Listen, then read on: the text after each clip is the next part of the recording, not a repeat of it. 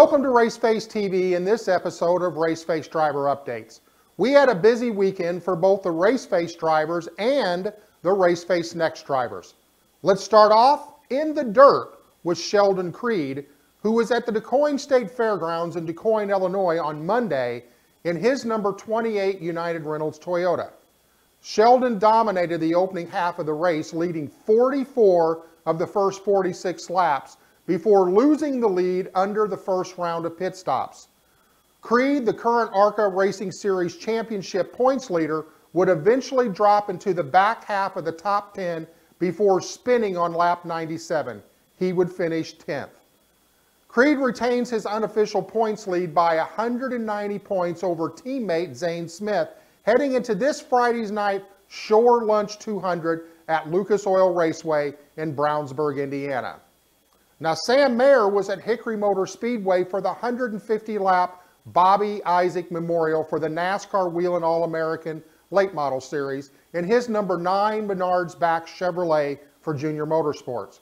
However, Sam's race was over nearly as soon as it started. Firing off from the 17th spot, the field checked up in front of the 15-year-old Wisconsin driver. Driving low to avoid the contact, Sam encountered a car that had fully stopped and could not avoid it, slamming into the rear of that machine and doing significant damage that ended his night in 21st. Up next for Sam, ARCA Racing Series at Lucas Oil Raceway in Brownsburg, Indiana on Friday, and then the Cars Tour at Orange County Speedway on Saturday. Now, MAV TV will have live coverage of the ARCA race starting at 9 p.m. Eastern Time on Friday the 7th.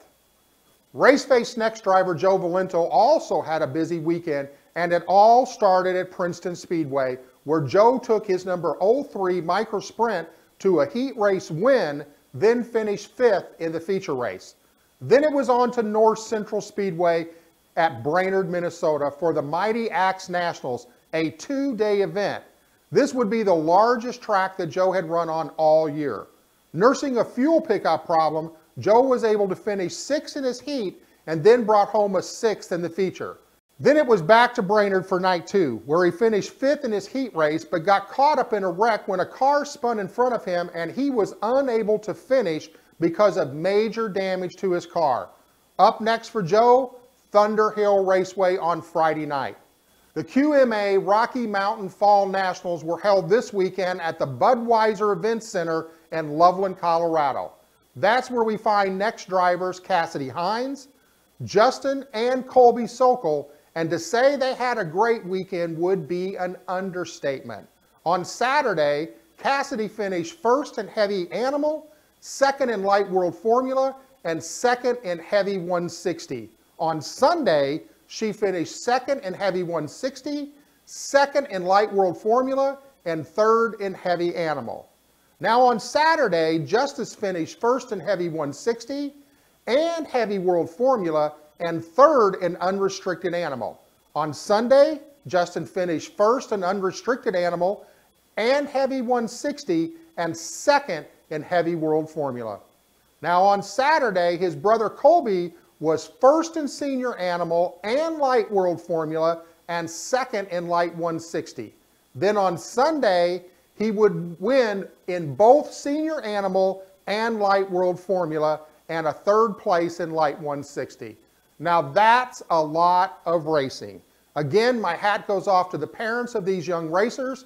As I've always said, they are the hardest working people in all of racing, and that is quarter midget parents.